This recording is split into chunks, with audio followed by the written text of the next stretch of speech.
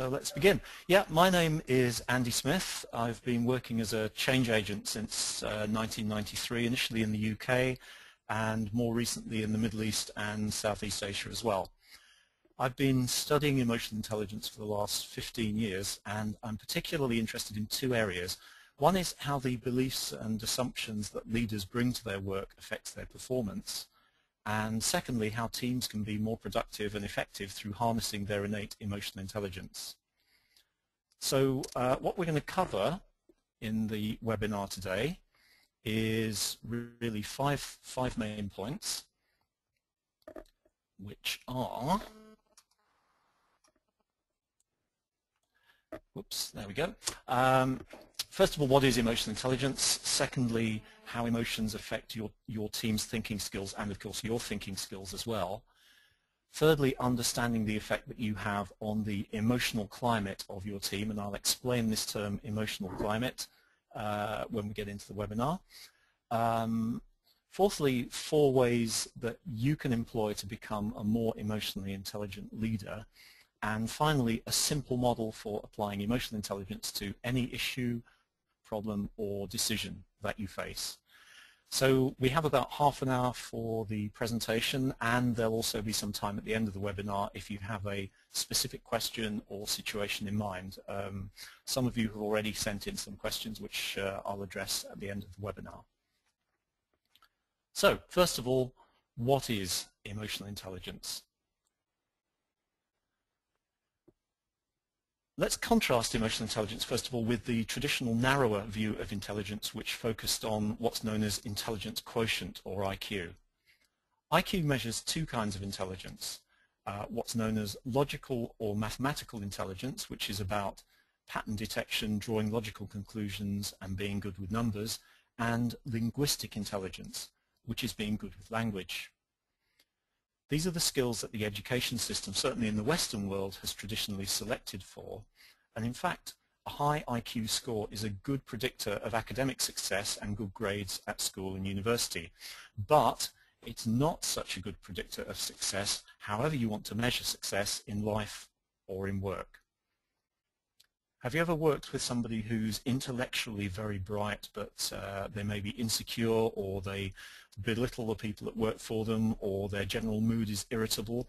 Someone who might be a high performer in themselves, but who's a drag on the performance of their team and their colleagues because other people can't stand working with them. So if you have ever worked with somebody like that, you'll understand that clearly IQ is not all that's needed for working successfully. If we define intelligence very broadly as the ability to learn and to solve problems, some other competencies are also needed.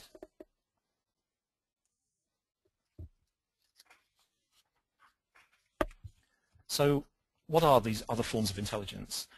You may already be familiar with Howard Gardner's idea of multiple intelligences.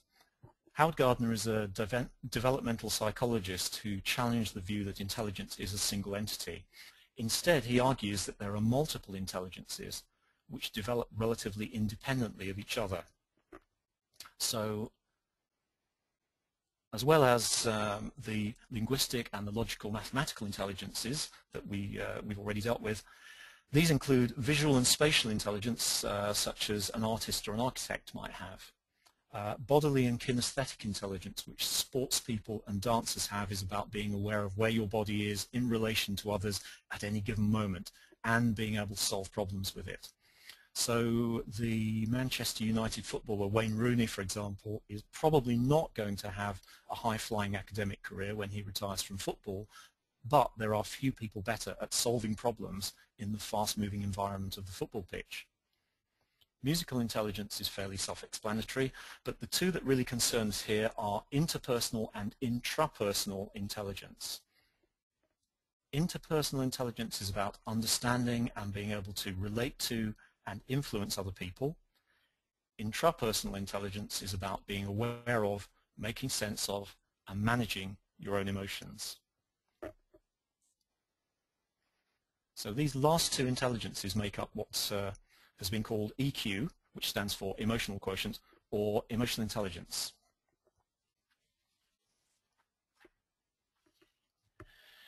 If we have to define emotional intelligence, this is about the most concise definition that I'm aware of. It's by Daniel Goleman, who published the best-selling book Emotional Intelligence in 1996. Before that, emotional intelligence had been a fairly obscure term in academic psychology, worked on by researchers like John Mayer and Peter Salovey and Reuven Bar-On. So why did the concept of emotional intelligence, which was previously just an academic thing, strike such a chord with the business world? Well, the business relevance of emotional intelligence comes from this simple question: how much of themselves do people bring to work? In many workplaces, people check their passion, their creativity, and their humor at the door every day when they show up. So they're operating on maybe 10 or 20% of their capacity. But the heart is at least as important as the head when it comes to motivating people and connecting with customers. The businesses which succeed in the 21st century will be the ones which harness discretionary effort, which is the stuff that people do at work beyond what they have to do, beyond what's in the letter of their employment contract and their job description, which harness discretionary effort by making it possible for people to bring the whole of their intelligence, emotional as well as intellectual, to work with them. So emotional intelligence then is the capacity for recognizing our own feelings and recognizing feelings in other people, and also for managing emotions effectively in others and in ourselves. Let's have a look at the components of this definition. So you'll see that there's two components which it identifies. One is being awareness, being aware of emotions, and the other one is management, being able to manage those emotions. And each of those can be applied to emotions in yourself and also to being aware of and managing emotions in other people. So that gives us this nice quadrant structure with 4 parts or 4 competencies to emotional intelligence. Self-awareness in the top left is being aware of your own emotions and understanding what gives rise to those emotions. Self-management is being able to manage your own emotions and hence the actions that spring from them effectively. Social awareness is recognizing and understanding emotions in other people, and relationship management is being able to manage and inspire emotions in others. Each of these is highly relevant to leadership, but self-awareness is the key, the cornerstone on which the others rest. If you're not aware of your own emotions, you won't be able to manage them because they'll constantly be taking you by surprise. And social awareness will be difficult because the way we recognize emotions in other people involves partially reproducing them within ourselves, as we'll see. And if you don't have that social awareness and you're sometimes hijacked by your own emotions if your self-management is poor, that will make relationship management very difficult. So you won't be able to handle and inspire emotions in other people.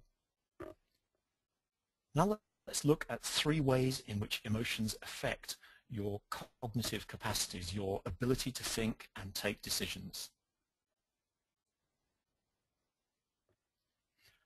First of all, this idea that strong emotions make us stupid. Strong emotional arousal knocks out the brain's prefrontal cortex, which is the pink part on the picture there, which is, as far as we can tell, the part responsible for what's called executive function, which is decision-making, planning, impulse control, especially in social situations, and deciding what's good or bad.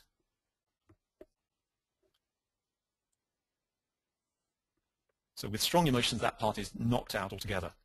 It doesn't matter how intellectually intelligent and rational we normally are. If our emotions get too strong, we stop thinking and we act on instinct and impulse, which can sometimes get us into real trouble or even derail our careers completely. Think about when a few years back when Mike Tyson got annoyed in a boxing match and bit off part of Evander Holyfield's ear, or Zinedine Zidane headbutting Marco Materazzi in the 2006 World Cup final. Or, perhaps closer to home, when perfectly pleasant and intelligent people are out driving and they get road rage. They turn into snarling animals and they can endanger themselves and other drivers. So being able to control strong emotion, and just as importantly to recognize the signs of strong emotion building up so you can control it before it takes you over, are absolutely vital.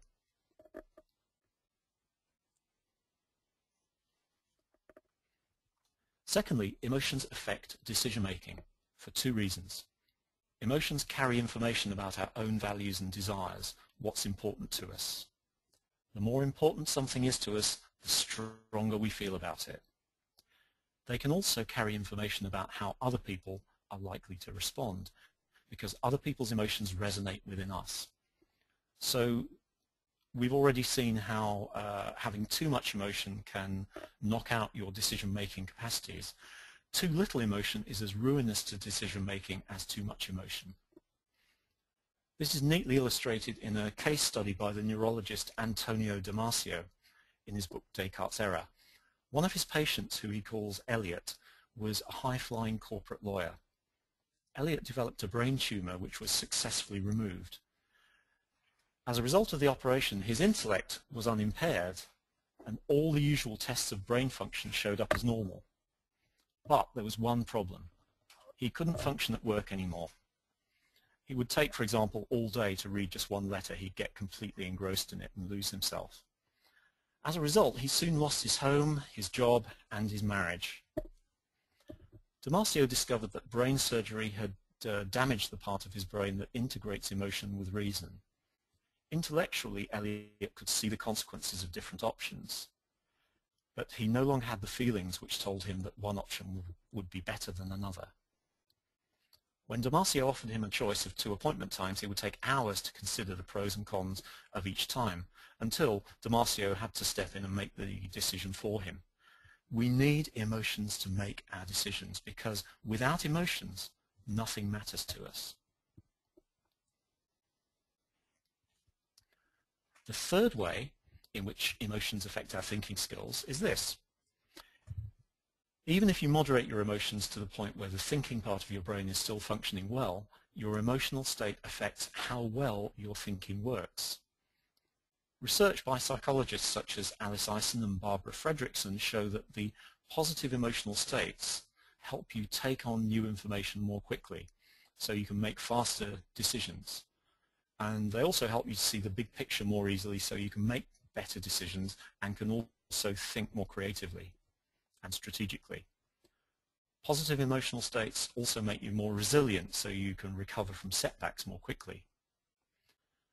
Your emotional state also affects judgment, expectations of success, and social interactions. So when a new team comes together, it will meld into an effective unit more quickly when the overall mood, the emotional climate of the team, how it feels to work there, is positive and optimistic. Let's talk a bit about the emotional climate. As we've already mentioned, a positive emotional climate, how it feels to work in that team. If that's positive, if people feel good working there, if they feel engaged working there, it helps each individual team member to think more creatively, think more strategically, and make faster decisions. A positive emotional climate makes it easier to hold on to talent. Generally, people don't leave their company, they leave their immediate boss.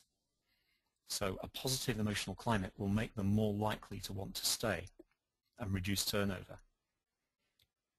The effect of a positive emotional climate, Daniel Goleman from his studies estimates that it's responsible for about 20 to 30% of performance, but the effect goes beyond the bottom line, beyond finances. In some cases, the emotional climate can be a matter of life or death. There's one study of cardiac care units that I'm aware of where the worst performing unit in the study, where the nurse's mood was described as depressed, and I think hostile as well, had 4 times the patient mortality rate of comparable units. So if you had heart problems, that's not the unit you want to be taken to.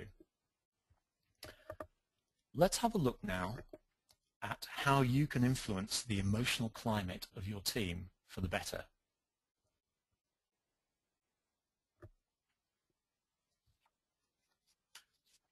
Emotions are contagious. We influence the emotions of people around us, and we are influenced by their emotions in turn. It's been discovered fairly recently that we use the same regions of the brain for expressing emotion, through facial expression for example, and for detecting emotions in others. So these two abilities are closely linked. For example, when somebody smiles at you, the part of your brain that's responsible for controlling the facial muscles involved in smiling, the premotor cortex, lights up. So smiles are contagious. Fortunately, laughter and smiling are the most contagious emotion, and they're more likely to spread further between people than, for example, irritation. And very fortunately, depression is about the least contagious emotion. So, if emotions within the team are contagious, how can you make sure that the emotional climate of your team remains positive?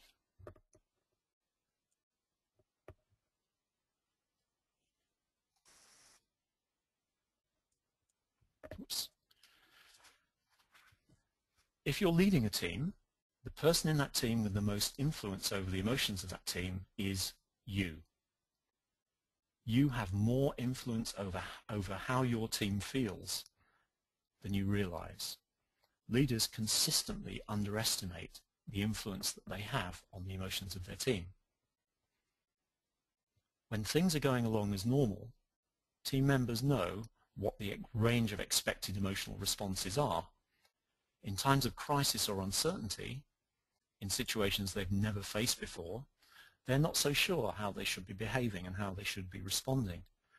So they're going to look to their leader, you, for cues as to how to behave in that unfamiliar situation. You, more than any other team member, set the emotional tone for your team if you're leading that team.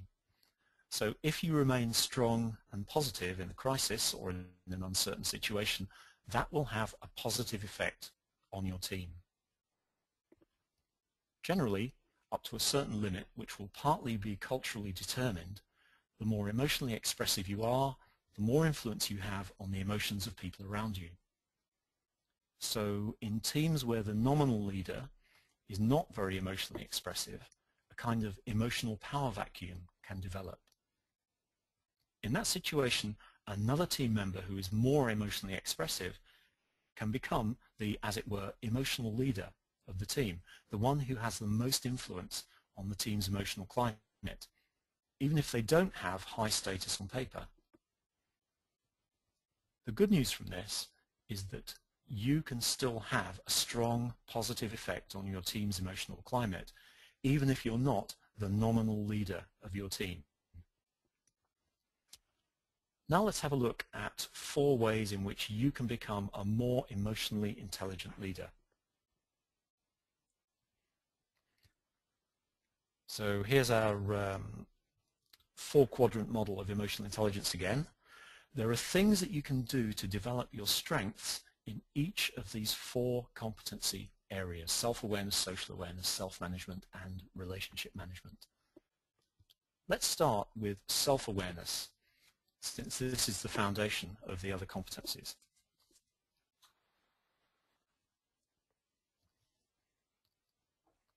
One thing you can do is keep a journal of how you're feeling each day. I suggest that you take maybe just a few minutes, probably ideally first thing in the morning before the day has had a chance to hit you with any kind of crises or challenges, and just write down how you're feeling. There are a few benefits to this. One is that writing your emotions down helps to get them into perspective, so you have some distance from them and hence some awareness and some control. Secondly, over a period of months, if you look back over the journal from a few months ago and you can relate it to what was going on in your life at that time, you can see how what you feel, how you respond is related to particular events in your life. So you gain a greater self-awareness about how you respond to particular situations and what you've learned from them as well. Another way in which you can increase your self-awareness is to have some coaching, receive some coaching, either from an external executive coach, or if you have a coaching culture within your organization, maybe from a colleague, maybe from your manager.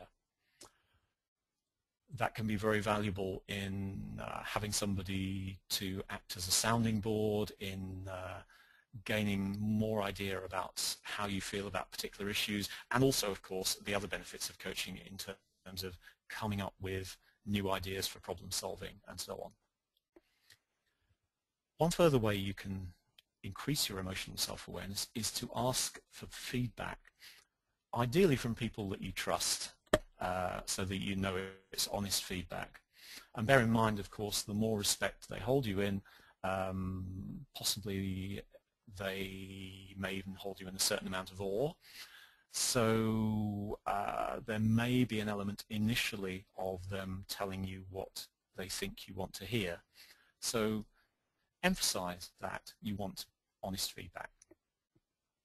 Giving some attention to your emotional self-awareness will also enable you to notice the signs of if you're getting into a negative or unproductive emotional state.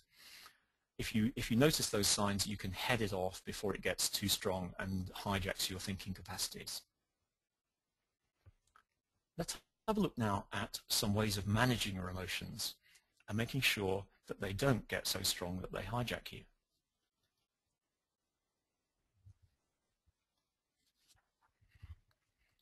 First item on the list there, the pause is a very useful tool in emotional self-management.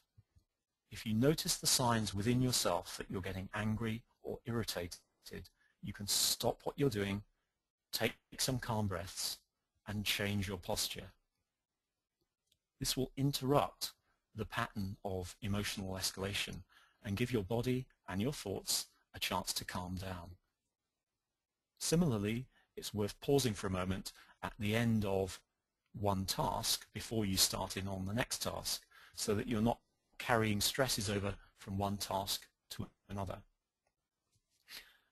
Following on from that, it's a good idea at work to take a break every 90 minutes or so.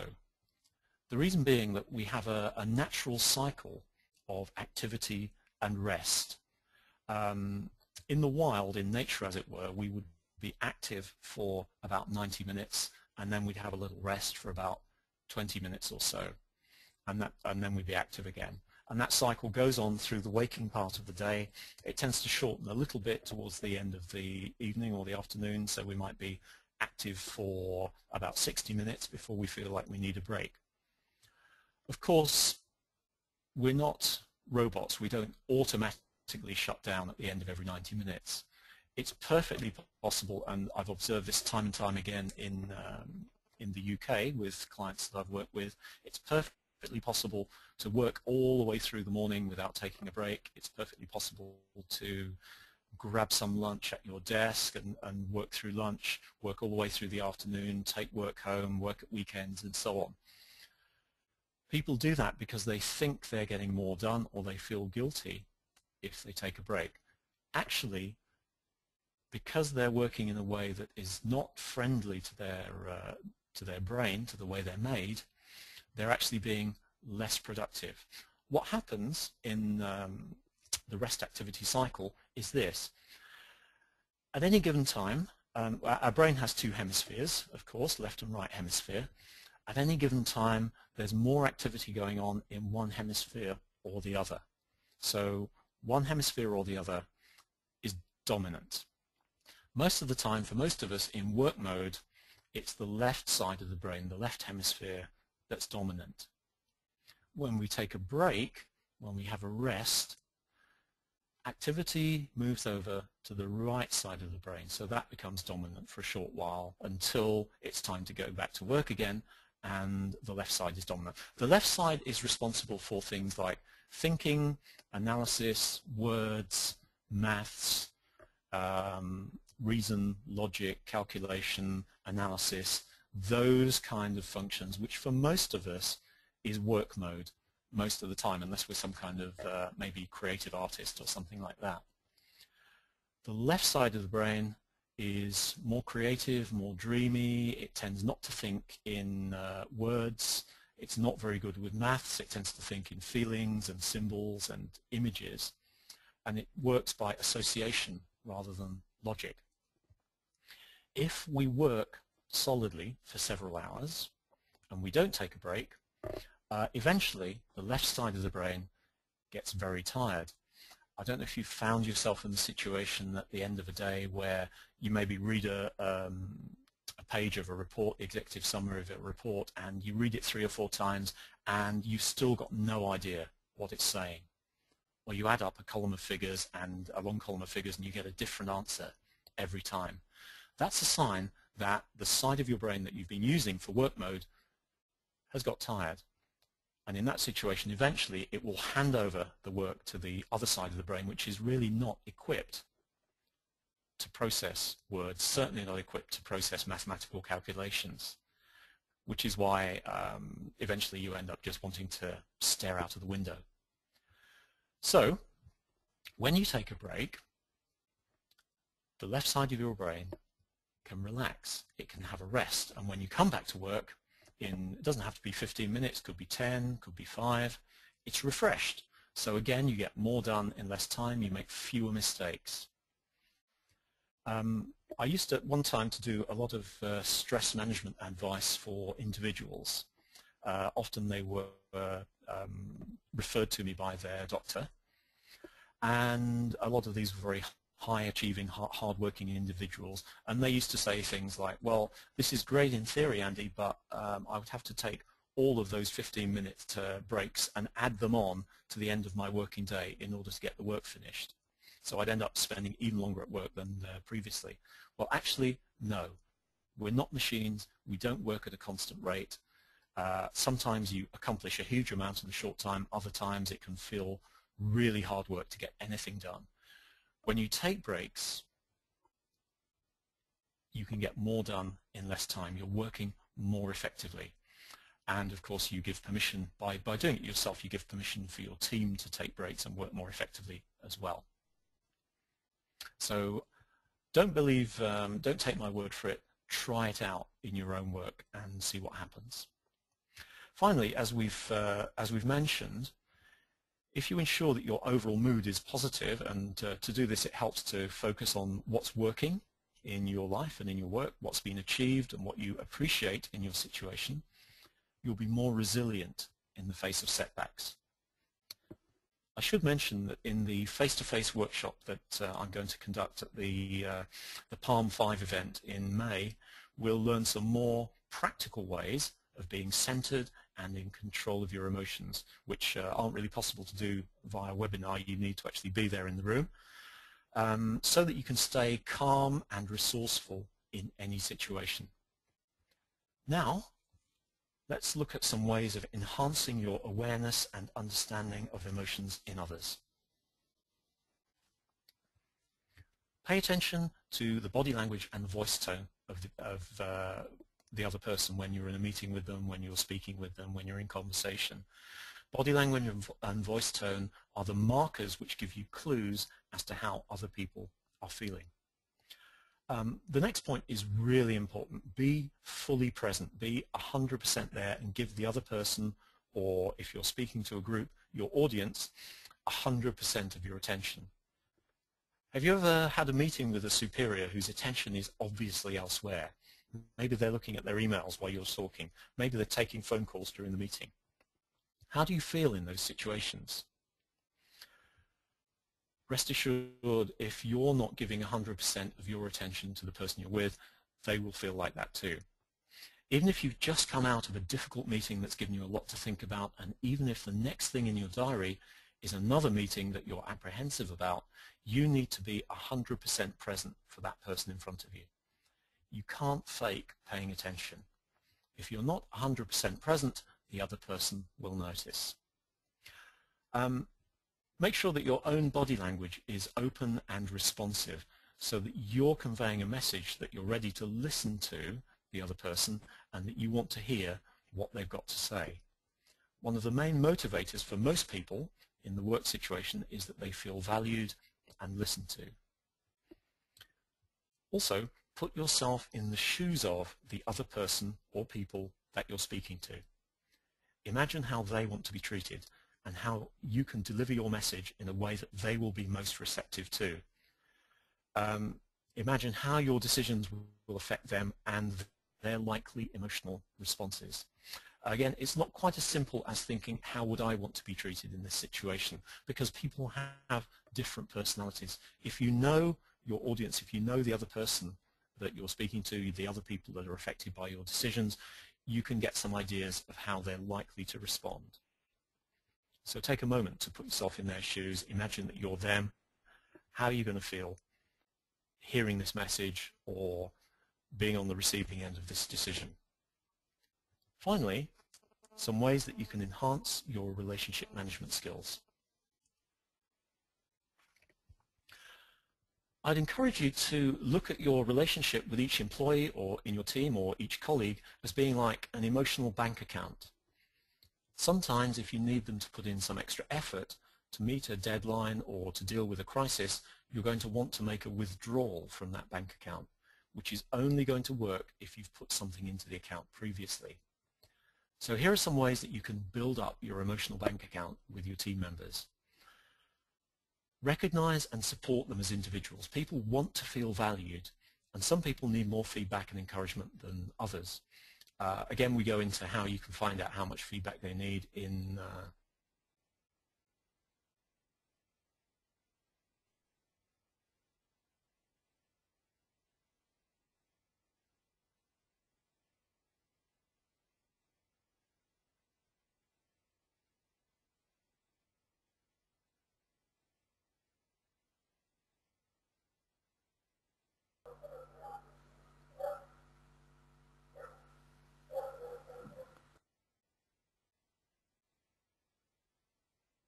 to overcome challenges. It's not enough to have a vision as a leader. You have to enthuse people with it. Find out the values that motivate your people and show them ways in which the vision fulfills those values. If the vision is linked to their values, they will feel motivated to make it happen. They'll identify with it. And last, be a consistent role model. If there's a clash between what you're saying and what you're doing, people will believe what you're doing. So walk your talk. And finally, let's have a look at a simple format for bringing your emotional intelligence to bear on any problem or decision that you face. So here's the emotional intelligence quadrant again. Almost any issue, problem or challenge is going to involve other people and their emotions. And of course your emotional state affects your chances of success.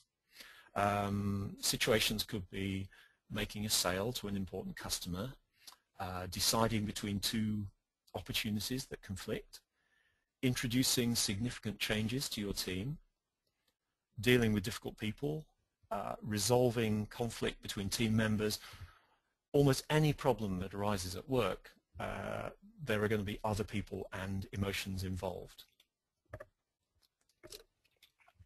So you're more likely to succeed whatever the issue if you pay attention to the emotions involved, where you want those emotions to be, and how to get them there. So going back to our 4-quadrant model, we consider the situation from the perspective of each quadrant in turn. It's always best to start with yourself and start with self-awareness. So the questions you'd ask facing any challenge are, what am I feeling about this? And where did those feelings come from? How did those feelings arise?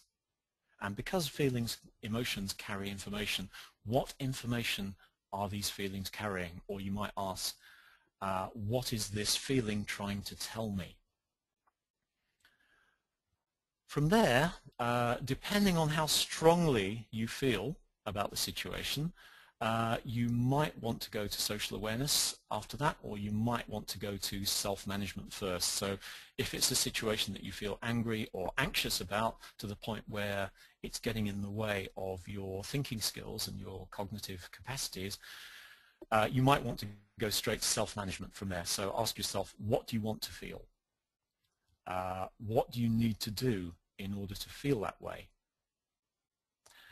Because there are some emotional states that are more conducive to solving problems than others. So if it's a really difficult problem, determined to resolve it would be a better state than angry or anxious, for example. What do you need to do in order to feel that way? Maybe you need to get some additional information, maybe you need to change your work patterns slightly, maybe you need to get advice from other people. You won't know until you ask yourself that question, what's the best thing to do to manage your emotional state before you actually try and tackle the problem. Moving to the social awareness quadrant, consider the other people involved in this issue, in this situation. So, for example, if it's a job interview, put yourself in the shoes of the people on the interview panel. If you're giving a presentation, put yourself in the shoes of the audience. If you're making a sale, put yourself in the shoes of the customer and ask yourself, what is the other person feeling? And where did those feelings come from? How did those feelings arise? If you have different stakeholders in the issue, you may want to do it separately for each separate person involved. If it's people you've not met before and they're in a group like an interview panel or an audience for a presentation, you can treat them as a collective. So what are those people feeling? How did those feelings arise? So when you've got to that stage, ideally you know what you're feeling about it, you understand the message, that any message that those feelings are trying to give you, you have an idea of how you want to feel in that situation, and you have an idea of what you need to do in order to feel that way. You also have some awareness, or some guess anyway, which you'll have to confirm by observing what they actually say and do, of how the other people involved are feeling and perhaps where those feelings came from, so that you can make sense of them. So finally, in the relationship management quadrant, you ask, how do I want these other people to feel? And of course you can't make other people feel the way that you want. Life would be very easy for you if you could. What you can do though is do your very best to behave and create the conditions in which it's possible or easier for them to feel that way. So the next question there is, what do you need to do in order for these other people to feel the way that you want them to feel? I'm not saying that applying these questions to every issue or every problem or every decision will automatically give you an answer easily. What it will do is increase your awareness, give you some ideas as to how other people are likely to react, and probably give you some ideas about what you need to do in order to make that situation better, or to gather the information that you need for the next step. So it's a model that you can use straight away in any situation that's a challenge or a problem. Okay, so that is the content of the webinar. I've actually got no idea at all at the moment how we're doing for time here, but I'm sure Ali, who is organizing this for Mile, will have an idea. So yes, we're doing good. Ali, we have taken about 40 minutes. Fair enough. Okay. So are we open for the Q&A? Okay, so we have 20 minutes for any questions you may have. Yeah. Okay, thank you very much, Andy. Folks, if you have any questions, feel free to raise your hand. There's a hand icon on your webinar console, so if you click on it, I'll be able to give you an opportunity to speak to Andy. Or equally, you could put your questions in the chat box, question box. I'll be happy to read them over on your behalf. I see there are already a few hands been raised, so let me go. Okay. And kindly please be precise, brief with your question, and do introduce yourself. So let me go ahead first. Mr. Brother Tariq Salim, can you hear us? Could you please introduce yourself and ask the question? Yeah, do you hear me? Yes, we can hear you, sir. Hello? Yes, I do. Yeah, great. My name is Tariq Salim. I'm a faculty of economics at the American University in Cairo. And it's been a very interesting webinar. Thank you. I have put some questions. If Ali would like to mention them after my current question.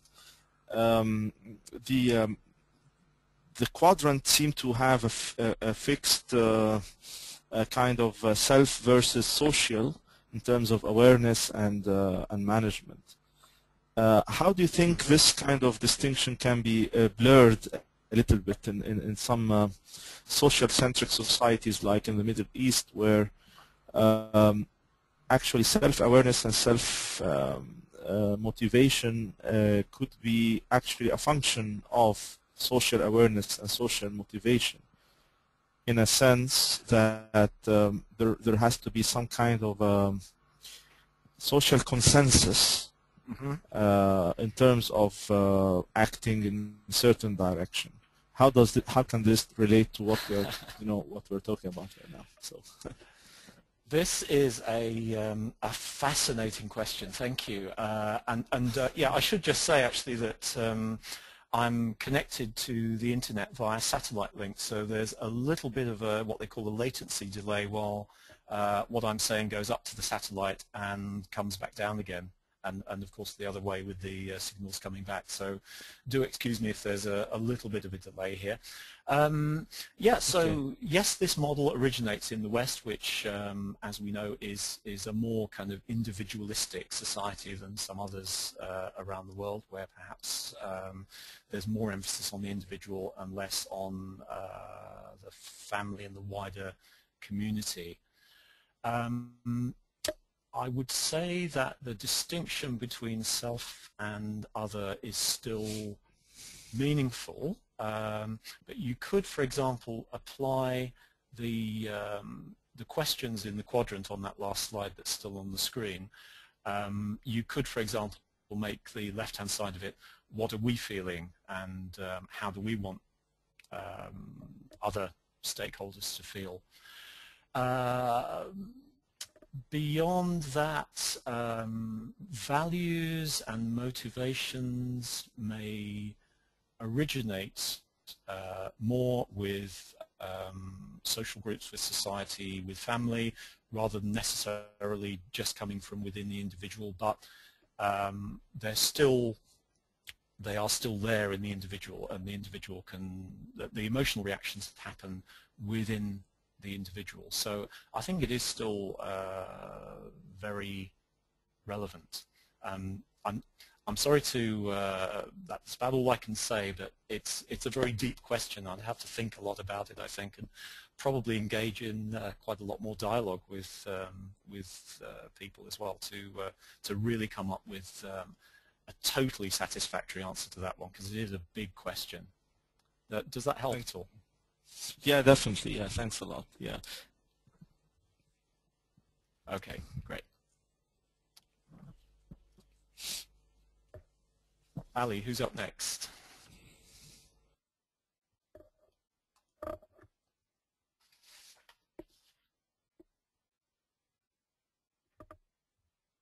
Hello? Yes. Can you hear me? Yes, we can hear you. Sorry. Oh, right. Okay, an interesting one from Brother Salim, a supplementary. Are we born as optimists, pessimists? If yes, how do we change such an intrinsic personal characteristics? Oof. Are we born as? I am not sure. I think I'm not up with the latest academic psychology for this particular question. I believe there's a genetic component, but there's also an upbringing and social component to whether we're optimists or pessimists. And I believe it is possible to change at least a bit from one to the other. Of course, in certain situations, it's useful to be pessimistic. So if you are in charge of safety at a nuclear reactor, for example, it's a good idea to be quite pessimistic and think about what could go wrong, rather than thinking, oh, well, it'll probably be okay. That's the kind of thinking that probably got them into trouble at Chernobyl. So, yeah, it's if you look at where you want to get to in the future, if you look at what's working in your life currently, if you look at your own strengths and the strengths of your team, you will tend to become a little bit more optimistic. It will open up some possibilities. If you look at problems all the time, if you look at what's gone wrong, if you look at your failings and shortcomings, you'd probably become more pessimistic. So it's a question of what's more useful in any given situation. I would say when you're leading people, and particularly when you're setting a vision for the future, and particularly when dealing with complex problems, it's better to be optimistic. So it's better to focus on what's working and build that, rather than just looking at what's going wrong and how bad everything is, I would say. Okay, well, thank you. Let's move to the next person. Let me unmute Mr. Imran Yusuf. Can you hear us? Could you please introduce yourself and ask the question? Yeah, hi. My name is Imran Yusuf. I'm an executive search consultant. People sometimes like to call us executive recruiters, based out of Saudi Arabia. First of all, thank you, Andy, for such an informative session. It has been excellent in terms of information. I got two quick questions, two really quick questions, and both are in regards to assessments. So the first question is, which online assessment would you recommend for a person to take? That's one. And secondly, I know it's a very complicated question, but how can I, while I am interviewing a C-level executive, how can I assess his emotional intelligence face to face?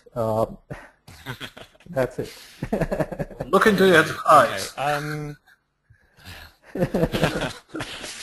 right. So there are. So the first one then about which online assessments can I take? You're looking for yourself or for your candidates or what? Initially for myself, and then of course for a candidate. Right. Okay. It's very much a horses for courses question, bearing in mind that serious emotional intelligence assessments with scientific validity behind them that have been normed and validated and so on, there is a cost associated with those, and it's usually at least around the $100 mark, probably more now. Having said that, the most useful one for recruitment is probably the Bar-on EQI assessment. That's been shown to have some positive correlation to job performance in certain roles.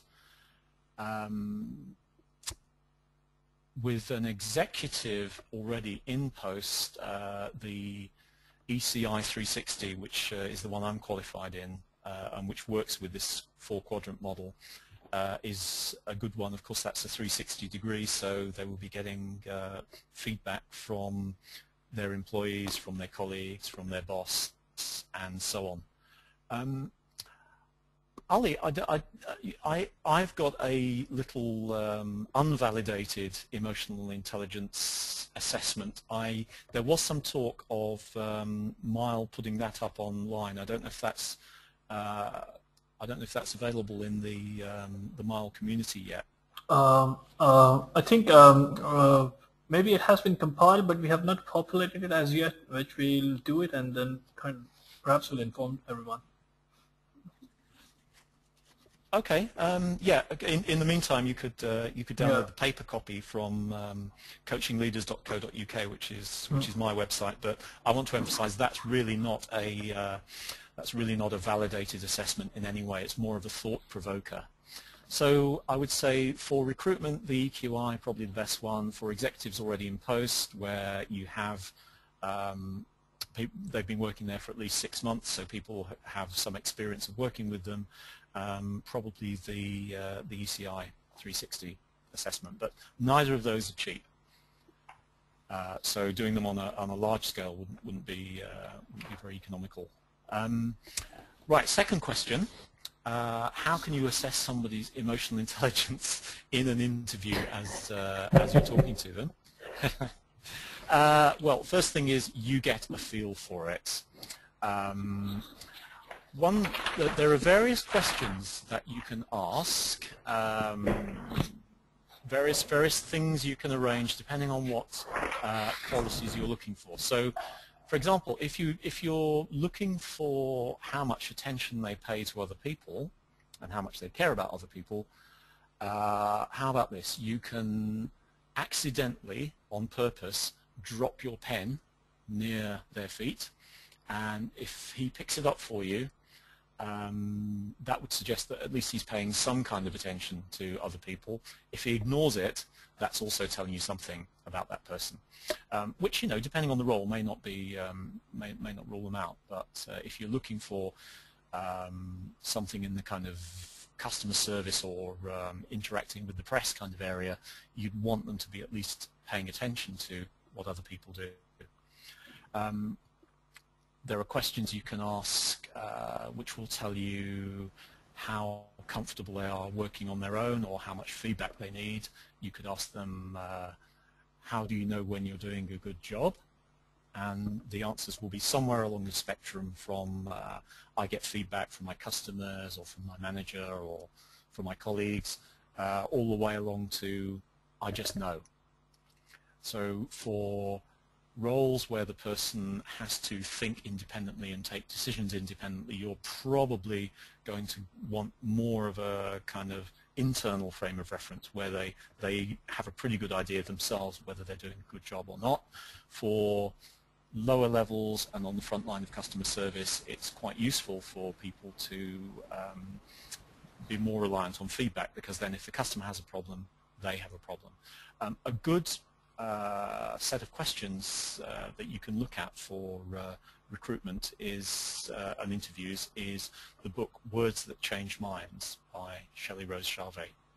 Words That Change Minds. That you can look that up, and it's a good book. It's very readable, and it gives you 11 or 12 questions that you can ask that show different aspects of the person's personality, many of which are related to emotional intelligence.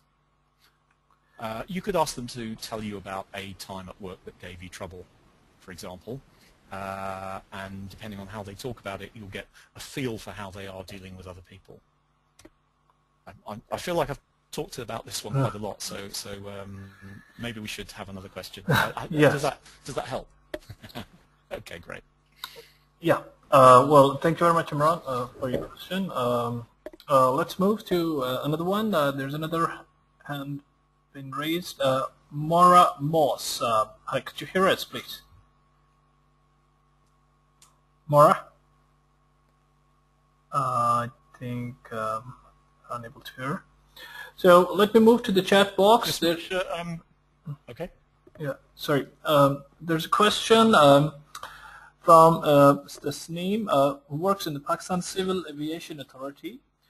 Here is a scenario. You face a situation where you are unable to clearly know the emotional state by apparent body language, or body language is misleading. How can you get to relate to emotions of the person if you don't know what they are? Any solution to get out of this maze? Okay, so I'm taking it that either you're not actually physically with the person, so you can't see them, and you're not in touch with them over the phone, so you can't hear the tone of their voice, or it could be one of those people that really doesn't give very much away. They're keeping up what we might call a poker face, where they're giving very little evidence of their internal emotional state. I used to work with a guy like this who he ran a small company that my small company was dealing with, and everyone was scared of having meetings with him because he really didn't give anything away. His face was completely expressionless, and you didn't get all of the nods and grunts and smiles that you normally get in ordinary conversation. So what I did, I matched his way of being. So I became fairly expressionless myself, and I, answered questions when he asked them and conversed with him, but I left out all the emotional stuff. And I think it was a tactic on his part because it made people uncomfortable, and that can be useful in certain situations. As I started to match him and I didn't laugh at his jokes and so on, he came to respect me more. He would take meetings with me rather than with my boss, and so on. So my first step there, if it's a person who's not giving much away emotionally, is to match their kind of energy levels, their expressiveness, and so on. So if they're not giving much away, don't you give much away either. Now, is it possible to find from the chat box if that's the situation we're talking about, or is this more about when you're only communicating with somebody by email or something like that? Well, Tasneem, if you could do a supplementary on this, and if you allow me, we can move to the next question as well, because there are a couple of questions in the chat box. So what do you advise, Sure. Andy? Meanwhile, Tasneem can write a supplementary based on your suggestion. Yeah, while we're waiting for the supplementary, let's get the next question underway. Okay, there was a hand raised again. Let me see. Akanka Rashid, could you hear us? Yes, I can hear you. Can you hear me? Yes, we can. Could you please introduce yourself and ask the question? Sure. My name is Akanke, and I'm a communication specialist. I do several things, but they're all in line with communication and leadership. I wanted to ask a question related to the question, what are you feeling? Sometimes it's not an easy question to answer for many people, and what can you offer in terms of how to classify one's feelings? Because if you're misclassifying your feelings, then everything else will sort of be off, it'll be skewed a little bit. So talk about the importance of really being able to recognize what your feelings are. I mean, like on the extremes, you can recognize anger or extreme happiness, but there are branches of emotions that I think a lot of people are not necessarily aware of. And can you talk about that a little bit? Yeah, that's a great question. First of all, you need to create the space and the quietness where you're not distracted in order to be able to have that level of introspection, to be able to ask that question, what am I feeling? Because very often, and this is particularly true in the West, I think, people distract themselves with TV or with activity or with alcohol or whatever, so that they actually don't have to pay attention to their feelings. So you need a quiet place where you're not going to be interrupted. How you classify the emotion is what label you put on it is maybe not so important as the answer to the question, what is this trying to tell me? So even if you're aware of the feeling purely as a physical sensation of, my stomach feels cold, or I have a tightness across my shoulders or something like that, even without putting an emotional label on it, if you ask the question of yourself, if this was trying to tell me something, what is it trying to tell me? And leave some space for the answer to come. You may not get it straight away. It may come in the form of a different feeling. It may come in the form of a word or phrase. It may come in the form of an image coming into your mind. So asking what information they carry, I think, is the key question here. Does that help? Yes, thank you. Well, thank you very much, Kincaid. A short question in the chat box by Brother Adil. How do you deal with managers who depends on sarcastic?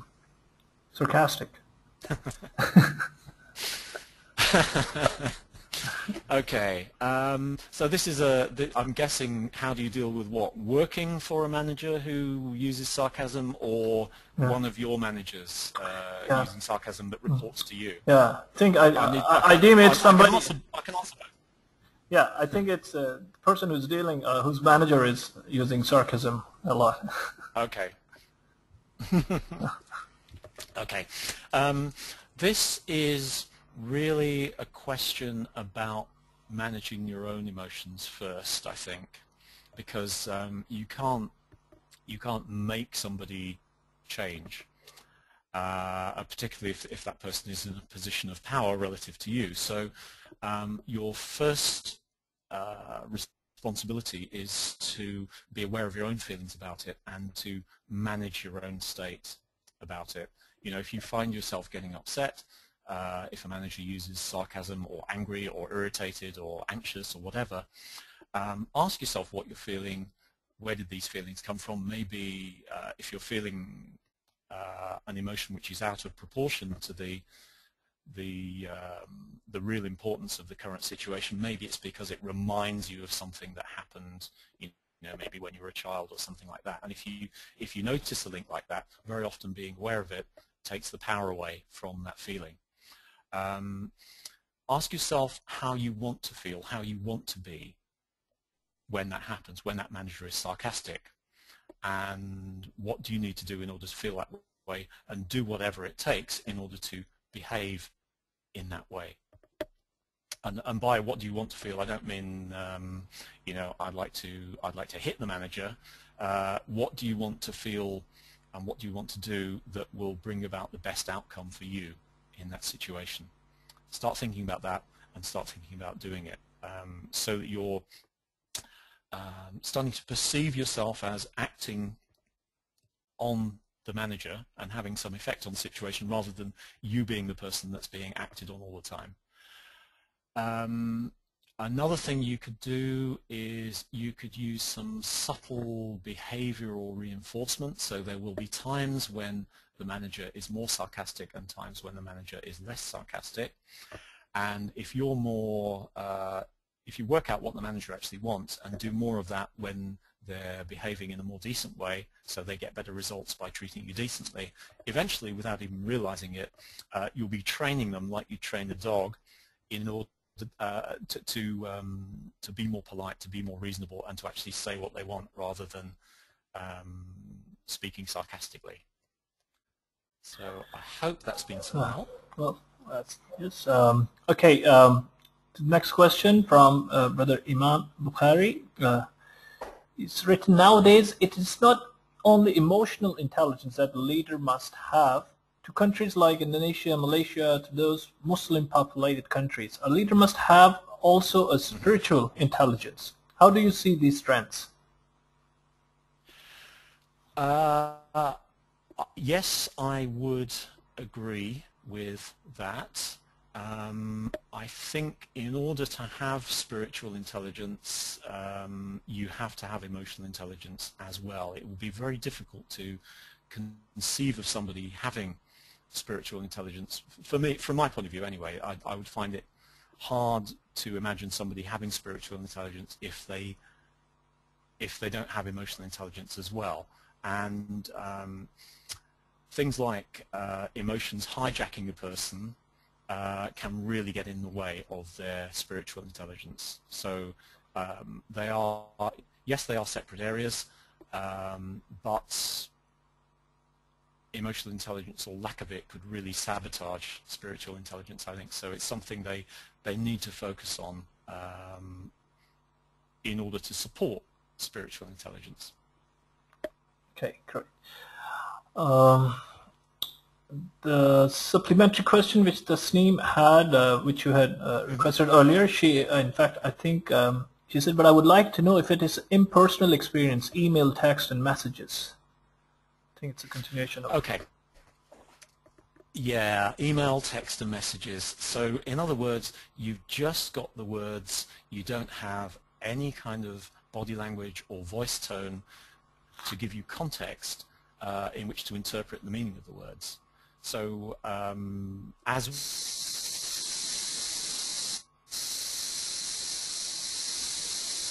Oops, I lost his voice.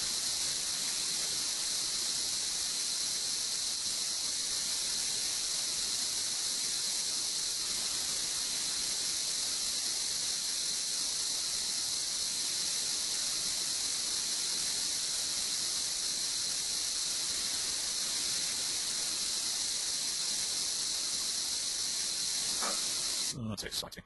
So the way that you say something obviously has a huge effect on the Sorry, meaning. And make sorry, the words Andy. mean I something. think we lost you for a couple of seconds. If you Oh no! Okay, so you're back that's a now. shame. I was doing a little performance there of No. saying something in a sarcastic tone, which meant exactly the opposite. Oh, you might okay, have to well, repeat it. I don't need to. Everyone's aware of how that works, especially the person with the sarcastic manager.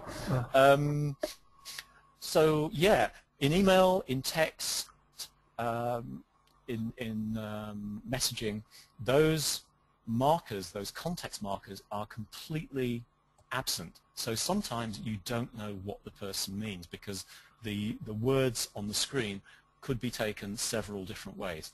Now here's the thing: we have a almost like a default position to assume the worst of an email message or a text message or a messaging service or a Facebook message where there's no context for it. I myself yesterday got quite annoyed about a tweet from another emotional intelligence consultant which was addressed to me where they were talking about, I posted something about lack of emotional intelligence in somebody's business and how it was damaging their business, and this person said back something like, yeah, so emotional intelligence, lack of emotional intelligence can really damage your business. I guess that was true in your case. And I thought, what? They're saying I've got no emotional intelligence, it's damaged my business. I got really annoyed, and I tweeted back, excuse me? And later on it transpired that actually all they were doing was agreeing with my original posting. And it was perfectly innocently meant, but I'd automatically assumed the worst, which is what tends to happen with just bare text communications. So anything that has an emotional content, an emotional impact, or is important, I would say please, if you can, if there's any way at all that you can see the person face to face or teleconference them or even speak to them on the phone, so at least you've got the voice tone to work with. Please, please do that rather than email. Otherwise, if it's another person sending emails to you and they're kind of hiding behind the emails, they're saying they haven't got time to speak to you or whatever, you have to craft a very careful reply that will work however they meant those words. The key thing is not to assume the worst of the email straight away. Robert Cooper, who along with Ayman Sawaf wrote the book Executive EQ, suggests that, jokingly suggests that you electrify the send button so that you don't just fire off a reply. You think very carefully before you respond to an email that seemingly has some upsetting emotional content or some annoying emotional content, because very often it's possible to take it the wrong way. So proceed with caution is about all I can say there with that one. Well, that is, we're nearing the end of the time, but Andy, would you like to take some of the questions which were sent to you in advance and try to answer those as well? Yeah, sure. There were actually only a couple that I've got. Oh, well, there was one. Can we have the print of the webinar afterwards, or the? Yeah, I mean that is a regular webinar question. Yeah, we will be sharing the soft copy and the recorded versions links with all of them there. Yeah. Yeah. So that's so you will get that. Yeah. Right, from Imran Amjad. He has sent in the question, is is, or I guess can, a leader use emotions to achieve business goals, how to develop a team and help them to become a creative unit, how to increase the productivity of people in organizations. I'm hoping that the information that we had in the webinar answers that. Yes, leaders can use emotions to achieve business goals, particularly if you're aware of what motivates your people and what motivates your colleagues. You can appeal to those values. You can use your own emotional expressiveness to influence the emotions of people in your team. A positive emotional climate will help your team to become a creative unit and help them to work together effectively better, particularly if there's a new team coming together. And just to send you off in a whole new direction, I would encourage you to have a look at appreciative inquiry as a method of bringing a team together and as a format for helping a team to solve any particular problems or improve their performance. So I think we've kind of answered that one in the webinar. Another question. Yeah, this is from Joe Simpson. Yeah, so how to coach a CEO who needs to grow their emotional intelligence but refuses to do so. This is quite a tricky one. We can have situations in a company, for example, where people bring in a coaching culture, but the CEO wants coaching for everyone except himself. You can't coach somebody who doesn't want to be coached. The first thing they need to do is to recognize that there is a problem that needs improvement. So you could maybe, for example, get them to take some sort of 360 survey so that they recognize, they're presented with evidence that there's a need for them to improve their emotional intelligence. You could convince them perhaps that emotional intelligence is a useful thing to develop and leads to performance improvements. Find out what their values are. Find out what their values are and appeal to those values. What motivates them? And link the need for coaching or the need for emotional intelligence to those values. And maybe they'll come around to it. I'm guessing that the decision would need to feel as if it comes from them. I would have a look at an essay online by Shelley Rose Charvet, which is called Presenting Ideas to Skeptical People, and there's another one called, I think, the Macho Test as well, where she suggests that if you have somebody who already thinks they know everything and they don't have any problems but everyone else does, you have to phrase what you're saying to them very carefully so that you're not implying that they have a problem or that you're telling them something that they don't know. So anytime you're telling them something that they don't know, say to them something like, as you know, or as you already know, and then tell them whatever it is that they don't know, in fact. Say to them things like, well, only you can decide if this is the right way to go. Work out if they're motivated more by choices and options and things they can move towards, or more by avoiding problems and things they want to get away from, and pitch your argument accordingly. So if they're more away from motivated, talk about the downsides, the consequences of not improving emotional intelligence, for example. If they're more motivated towards, you can talk to them about the possibilities and the extra things it will enable them to do, the better results it will enable them to get when they start exercising an improved emotional intelligence. Each case is different. Another thing you can do is find out who they listen to, who influences them, and convince those people so that you're working on them indirectly rather than trying to convince the CEO yourself. So those are just some ideas, and good luck with that, I should say. So Andy, those are all the questions that were sent in advance, I believe. Yeah. Just one last question as we're running out of time. Could you please share the name of the author for the book which you mentioned, Words That Change Minds? Yeah. If I type this in the answer box, will it come up? You can type it to me. I think then I can broadcast to everyone. Okay, so if I type, actually I think the question box is the one that's open. So, I say that I'm typing away, nothing's happening. So. Well, maybe we can email it later. I mean, I can put up the knowledge back. Yeah, sure. I will email it to you, Ali, straight after the webinar closes. And, okay. But maybe we can announce it here, the name of the author, and we can then type it later in the email. Yep. So who's the author? Yep. Okay. Yeah. The author is Shelley Rose Charvet, which I shall spell. It's Shelle.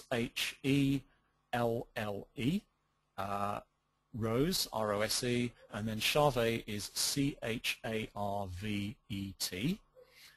and the book is called Words That Change Minds. Yeah.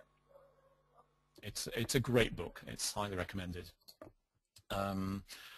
The other books I mentioned are, of course, Emotional Intelligence by Daniel Goleman, which I'm sure everyone's aware of already, and another good book which is called Executive EQ, capital E, capital Q, by Robert Cooper and Ayman Sawaf. I hope I'm pronouncing that correctly. It's A-Y-M-A-N-S-A-W-A-F. Ayman, yeah. Well, I think, as Andy, we discussed, would be nice if you could email it to me and then I'll stream it to everyone. Meanwhile, we can take just one last question from Tariq, who's asked, does musical include voice change? How can musical voice change affect emotional climate?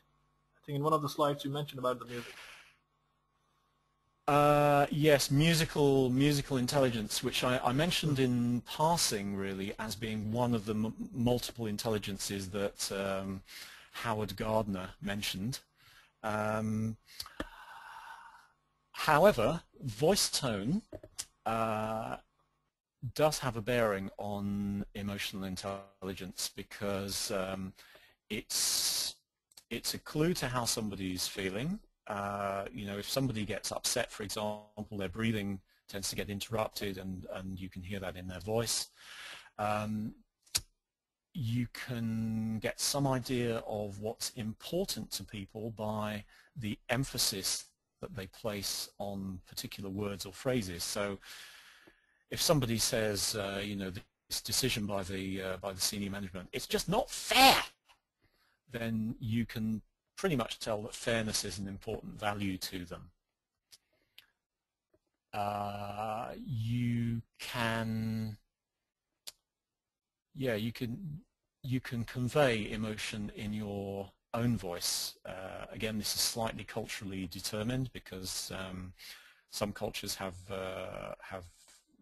ranges of kind of acceptable voice tones or voice tones that you'd use in polite conversation, which may be different to other cultures. But yeah, if you're sounding interested and engaged in your voice, generally perhaps your voice will be slightly quicker. In communication with particular individual people, if it's just one-to-one, generally you want to be talking to them at about the same kind of speed and volume and voice tone that they're talking to you in. So, you know, if they're a kind of quite slow talking and quiet person, you probably don't want to be talking to them really fast and really loud and really energetically like that, because they will have trouble relating to that. So matching voice tones is quite a good idea as well. Okay. That goes some way to answering that question. Well, yeah, I guess. Well, Andy, thank you very much. That really brings us towards the end of the webinar. Would like to thank you, especially on behalf of Mal, for your time and your willingness to share this valuable information and your experiences with our participants. Folks, just to let you know that Andy will be coming to Mal, Madinah in the month of April for our leadership program for advanced management, which is called PALM. It's the 5th version, PALM 5, to be held in April. You can get more details from our website, www.mile.org, for all the upcoming webinars and programs. And once again, Andy, thank you very much, and thank you to all of you who participated. We are glad you joined us today, and hope this session was helpful to all of you. Thank you very much, Andy, and thank you, everyone. Yeah, thank you very much for inviting me. I am honored. Thank you very much. We are. So I'm going to be closing this webinar, and